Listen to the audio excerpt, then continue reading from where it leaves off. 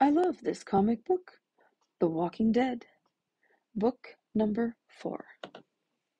Later that night, after the zombie attack, Shane is keeping watch. Rick surprises him and the two discuss the situation. Rick believes that the group needs to move on to a new location.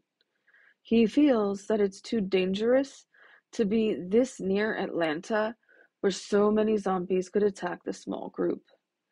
Shane thinks the group should stay put, believing that the government is coming to clean up the mess and that the group is more likely to be rescued if they are close to the city. Rick finally concedes, but says that they need to train everyone to use a gun and that everyone should be armed.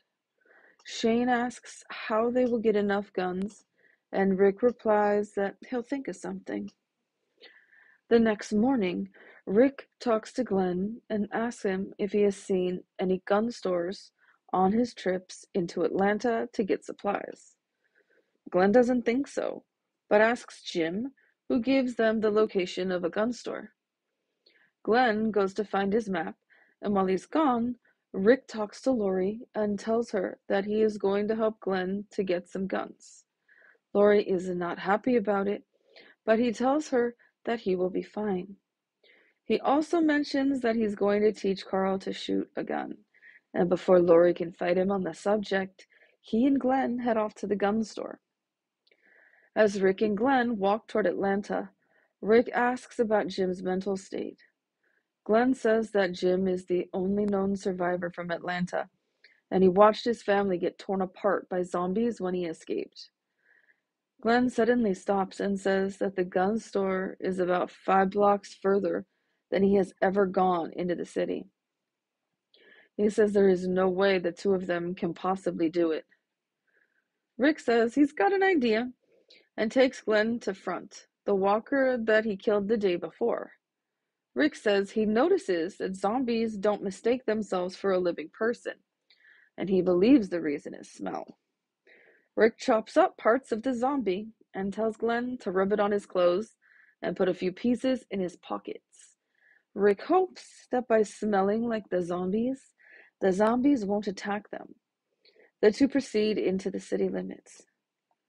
As soon as they arrive, they walk up to a zombie to see how well this theory is going to work. At first, it appears that the zombie is going to attack Rick, but it settles down as Rick moves back. As they continue, they notice that none of the zombies are coming after them. Rick also mentions how gloomy a day it is. The zombies on the streets don't attack them either, and Glenn notices that the zombies don't seem to be alerted by them talking. Rick figures that they can't tell the difference between grunts and conversations. They arrive at the gun store to see a large crowd of zombies. Rick tells Glenn to remain calm and grabs a shopping cart to carry more guns. He uses his hatchet to break in and then tells Glenn to hurry as the zombies are starting to notice they're acting differently than they are. They grab as many guns and ammunition as they can and they exit. As they do, Rick notices that it is starting to rain. A zombie starts to approach them, but Rick kills it with his hatchet. A downpour begins, and the pair start to run as the rain begins to wash the zombie smell off of them.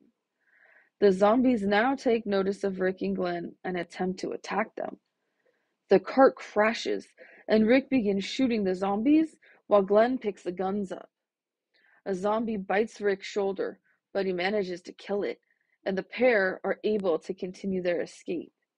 The two get outside of the city limits, and Rick tears off his jacket, relieved to see that the walker did not break his skin. Rick asks Glenn not to tell Lori about this close encounter. Meanwhile, back at the camp, Shane and Lori are talking. Shane tries to comfort Lori, telling her that he will be fine, that Rick will be fine. He tells her to come back to the camp and that he'll keep her company. But Lori refuses Shane and tells him that he needs to stop trying to make advances on her since Rick is back. Shane says, confused, but what about that night when on the road down here? Lori, her back to Shane, says, that night was a mistake.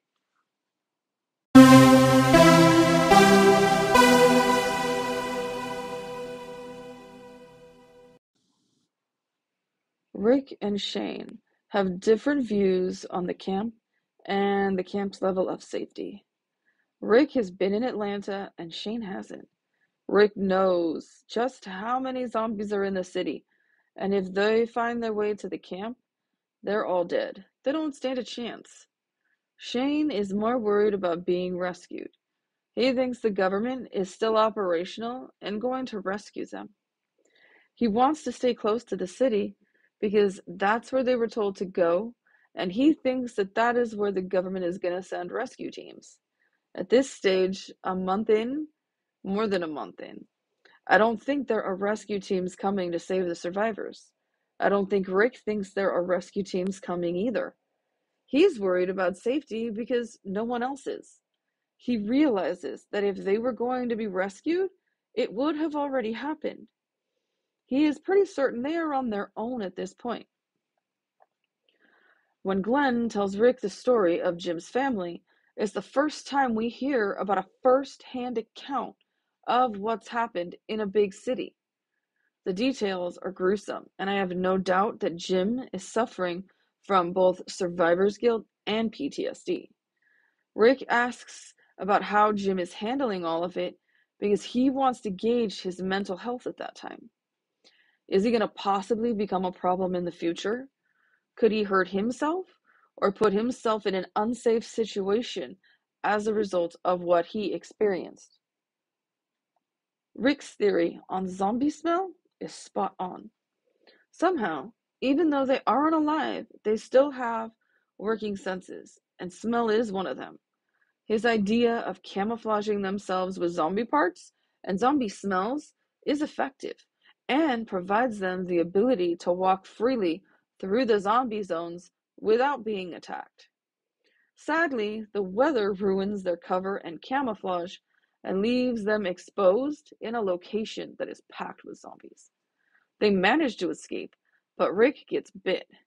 Normally, this is a death sentence, but thankfully the bite did not go through his jacket. At the end of the episode, Shane's feelings towards Lori are revealed to us.